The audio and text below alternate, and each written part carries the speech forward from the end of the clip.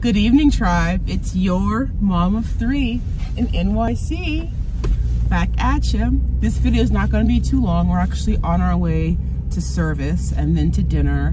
But I did want to jump on here because the sunset is gorgeous, but also because I want to share something that's been on my heart all day. So this afternoon, as we're watching TV and the commercials are on, baby girl asks, "What's Black Friday?" And Hubster's explained to her about shopping the day after Thanksgiving, and it's actually this Friday. And when we had gone shopping yesterday, she mentioned in the stores all of the Christmas decorations. And she said something that really hit home. She said, well, what about Thanksgiving? Let's enjoy Thanksgiving before we think about Christmas. And I just want to challenge you all. I love the holidays. My favorite holiday is Christmas. But let us take time, guys, over the next 3 or 4 days to really reflect on what are you thankful for? What is going on in your life that is an answer to a prayer?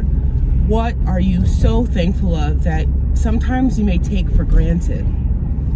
So in the busyness of the holiday season, you know, I've got relatives texting me what the kids' wish list is, what Santa Claus is going to bring them this year. That's all wonderful, and I look forward to those traditions as well. But we still have Thanksgiving, and I just challenge each and every one of you, and I challenge myself as well, to take a second, take a pause, take a breath, think about what Thanksgiving means to each and every one of us, and honestly, be grateful and thankful for all the things that we do have. I hope that you guys have had a wonderful Sunday.